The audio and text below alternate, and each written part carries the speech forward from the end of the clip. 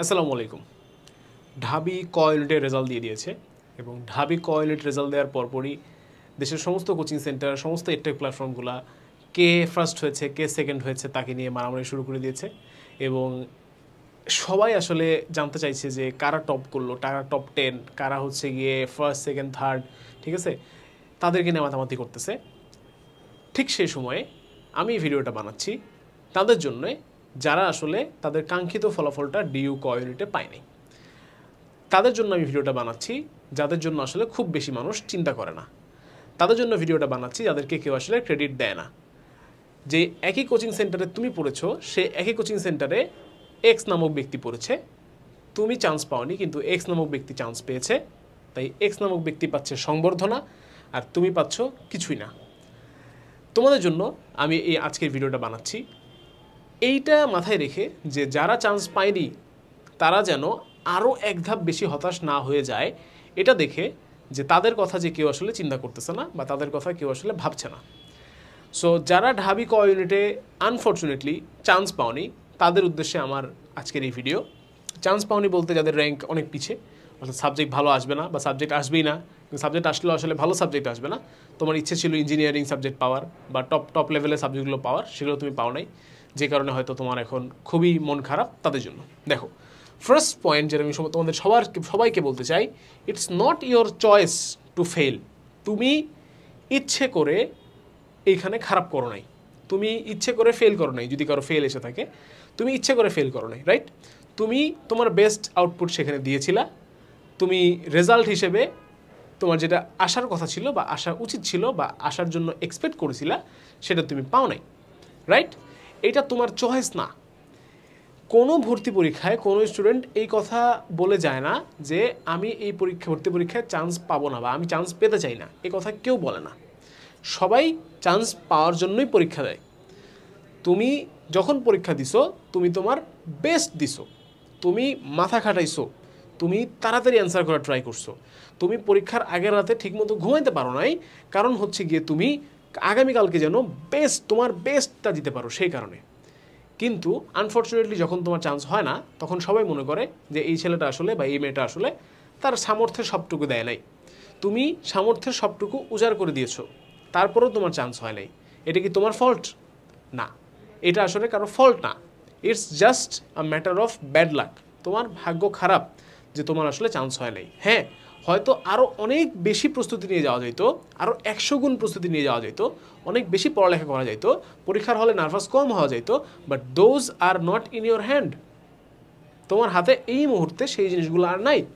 সুতরাং পরীক্ষা দেওয়ার পর থেকে রেজাল্টের আগ পর্যন্ত it's not your choice two fail, it's completely lakh এবং আল্লাহর ইচ্ছা। সুতরাং বুঝতেই পারতেছো, রাইট নাও তুমি যদি এইটা ভেবে মন খারাপ করে থাকো যে তোমার তো আসলে অনেক কিছু করার ছিল, অনেক কিছু পাওয়ার ছিল, ভাই অ্যাডমিশন এক্সাম খারাপ যাইতেই পারে। অ্যাডমিশন এক্সাম এরকম একটা জিনিস যেটা সবচেয়ে দুনিয়ার সবচেয়ে আনসার্টেইন একটা জিনিস। তুখোর ব্যাচের পোলাপান বুয়েটে, যার হচ্ছে টপ 100-এ থাকার কথা, টপ 50-তে থাকার কথা, সে বুয়েটে চান্স পায়নি, ওয়েটিংয়ে নাম নাই, এরকমও আছে।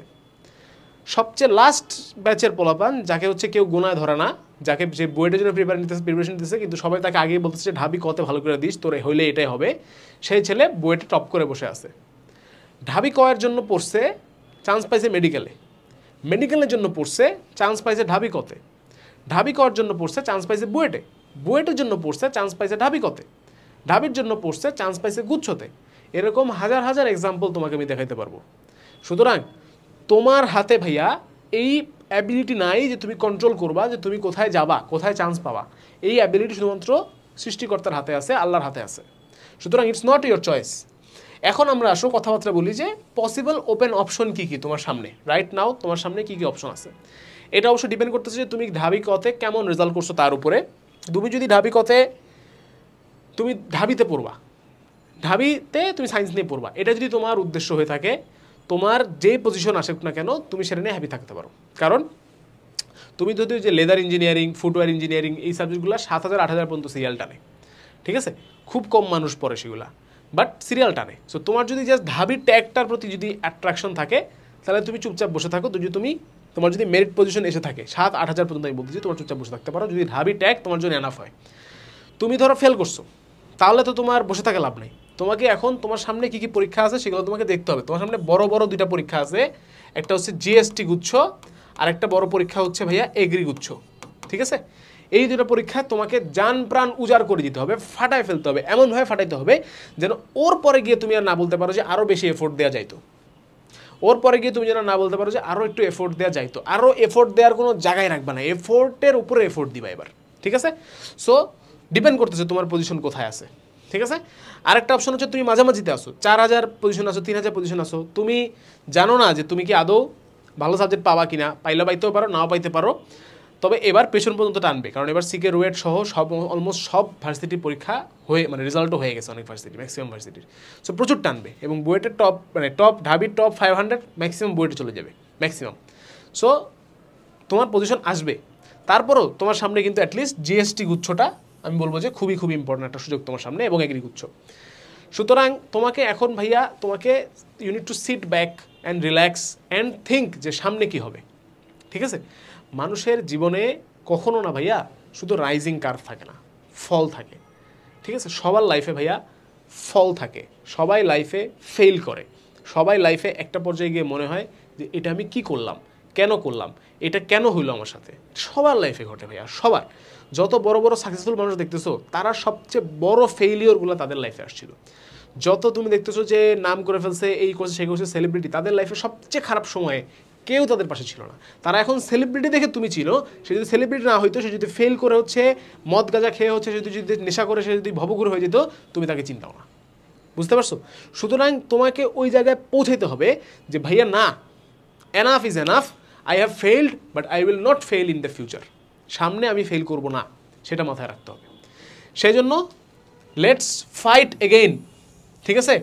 এই ভিডিও শেষ হওয়ার পর থেকে প্রতিজ্ঞা করো, ভিডিওটা বন্ধ করো, শেষ হওয়ার পরে বন্ধ করো, চোখ বন্ধ করো, চিন্তা করো যে আমি এখন আবার ফাইট করব, আমি এখন আবার আমার বেস্ট আউটপুট দিব। এখন এইবার আমার যেন কোনো অবস্থাতে ফেল না আসে, হয় আমি মারা যাব, নয়তো আমার ভালো একটা জায়গায় চান্স হবে, ঠিক আছে? যদি তুমি মনে প্রাণে ভালো জায়গায় চান্স পেতে চাও, আর না ভাইয়া চান্স পাইলে পাইছি, না পাইলে প্রাইভেটে পড়বো, না পাইলে বিদেশ যাবো গা, নাইলে পড়ালেখা করবো না, ব্যবসা করবো, তোমার কথা আলাদা ভাইয়া। আমি তাদেরকে বলতেছি যারা চান্স পায় নাই বলে এখন কাঁদতেছে, তাদের জন্য এই ভিডিও। তোমার কোনো বন্ধুবান্ধব যদি চান্স না পেয়ে থাকে তাকে এই ভিডিও সেন্ড করো। তুমি যদি চান্স পেয়ে থাকো তাকে সেন্ড করো যে চান্স পায় নাই, তার কাজে আসবে, তার জীবনটা চেঞ্জ হয়ে যেতে পারে একটা ভিডিও দেখে। তাহলে আসো লেটস ফাইট। এই ফাইট কীভাবে আমরা করব? এই ফাইট করার জন্য আমরা তোমাদের সাথে আছি। আমরা কে ফার্স্ট, কে সেকেন্ড, কে থার্ড এগুলো নিয়ে মাতামাতি না করে রাইট নাও আমরা ফাইট করব কিভাবে তুমি জিএসটি পরীক্ষায় একটা পজিশন করতে পারো, যাতে জিএসটি পরীক্ষার পরে তোমাকে ধরে এনে আমরা অভ্যর্থনা দিতে পারি। জিএসটি পরীক্ষায় যে তুমি একটা এরকম একটা পজিশনে যাও যে তোমাকে দেখে আমাদের গর্ব হবে, না এই ছেলে ঢাবিতে চান্স পায় না, কিন্তু এমন এক ভার্সিটিতে গেছে যে কোনো অংশে ঢাবির থেকে কম না, ঠিক আছে? সাস্ট আছে, জগন্নাথ আছে, ভালো ভালো ইউনিভার্সিটি আছে ভাই, এগুলোতে পড়তে হবে, ঠিক আছে? সামনে এখনও সুযোগ আছে, don't give up, never give up. সামনেটাও fail করলা, still don't give up. Give up করলে ভাইয়া সব শেষ, গিভ আপ করা যাবে না। রাইট নাও তোমার লাইফে তুমি এরকম একটা খাদের মধ্যে পড়ে গেছো, এই খাদ থেকে তোমাকে উপরে উঠতে হবে, আবার তোমাকে সেই শক্তি অর্জন করতে হবে, সেই জোশ অর্জন করতে হবে যাতে তুমি হচ্ছে সামনে আগায় যেতে পারো, যাতে যত তোমাকে মানুষ পিছে ঠেলে ধরে রাখুক না কেন তুমি যাতে সামনে আগায় যেতে পারো, সেই প্রত্যাশা, সেই প্রত্যয় তোমার মধ্যে রাখতে হবে।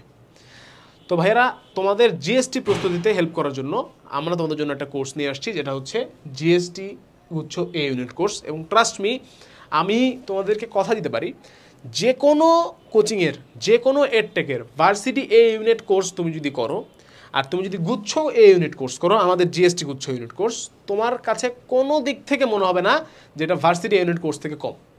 প্রত্যেকটা স্লাইড থেকে শুরু করে, প্রত্যেকটা লেকচার, প্রত্যেকটা এক্সাম থেকে শুরু করে প্রত্যেকটা ক্লাস এবং টিচাররা এত এফোর্ট দিয়ে ক্লাস নিছি আমরা। তোমরা যখন ঢাবি পরীক্ষা মাত্র দিচ্ছ তখন আমরা বসে বসে গুচ্ছ এ ইউনিটের প্ল্যান বানাইছিলাম।